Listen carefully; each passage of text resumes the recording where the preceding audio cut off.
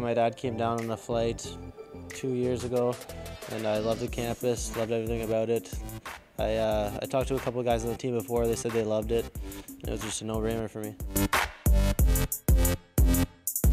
Well, last year it was kind of tough.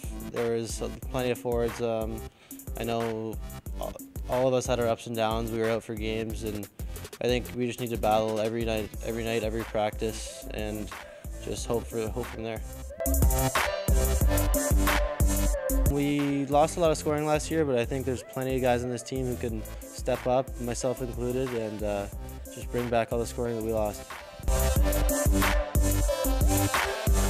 Well, I definitely want to get that first goal out of the way. So other than that, I think just have a good year, make the NCAAs, make a good run at it. I like to relax at home, sit on the couch and watch a movie.